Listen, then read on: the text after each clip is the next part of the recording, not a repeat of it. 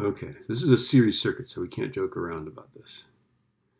Okay, so my current is going to be just the voltage divided by the resistance, right? But there's many resistors, and we got to add them up. So it's 35 volts divided by, let's keep going, let's go around, 1.7. Remember, ammeters have zero resistance. But we've got 1.7 plus 3.1 plus 4.5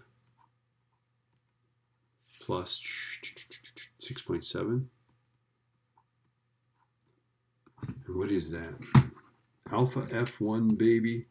35 on the top and 1.7 plus 3.1 plus 4.5 plus 6.7. Did I get them all right? That is 2.1875.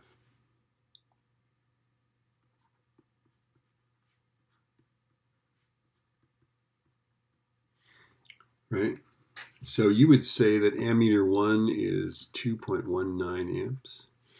This is the same current going through it, right? Remember, electrons are matter, right? So that matter is traveling through this entire thing. There's one current. It is shuffling along, like ping pong balls being stuffed down a tube, cheek and jowl right up next to each other, okay?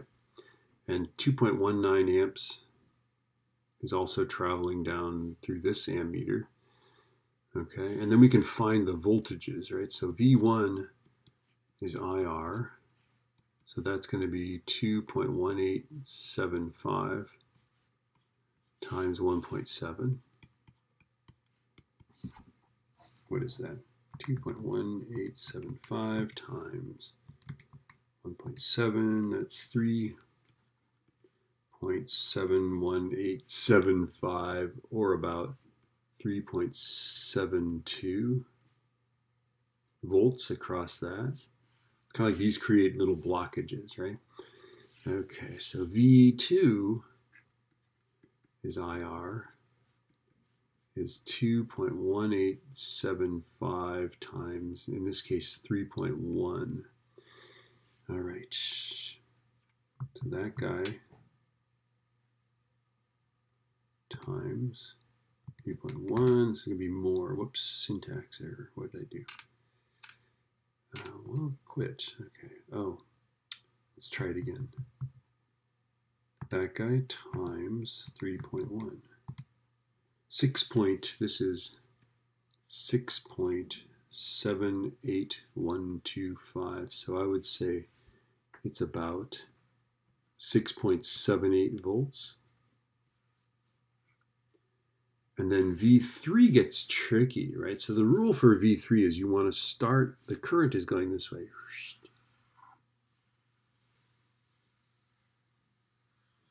Like that, okay? So what you want to do is you want to start on the upstream side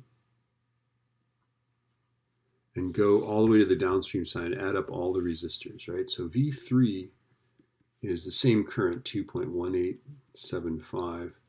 But it's the resistance is more complicated. So it's 4.5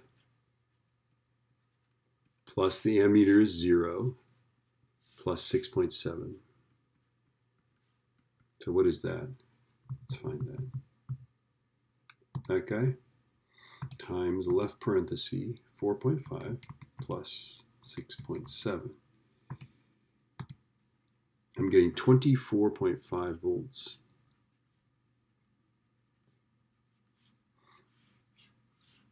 Okay, so then they ask this, the curveball question: the least power dissipated by a resistor. Well, the least power is either going to be dissipated by the smallest resistor or the largest resistor. But here's the deal, okay? For power, we're going to use, since we know the current in each of these, right? I mean, we also know the voltage across all of them, except we don't know the specific voltage across this one, right? Okay, so I propose that we always use I squared R in a series circuit to figure out the power. Now, think about this. If it's I squared times R, and if I is the same for all of these, then the power just simply depends on the resistor. The bigger the resistor, the bigger the power. Or the smaller the resistor, the smaller the power. So in this case, it's the 1.7 ohm, right? So power is going to be 2.1875 squared times the smallest resistor, which is 1.7. Now, clearly, if we put 6.7 in there, we get a bigger number, so it couldn't be the least, right? So 2.1875 squared times 1.7 is 8.13 watts.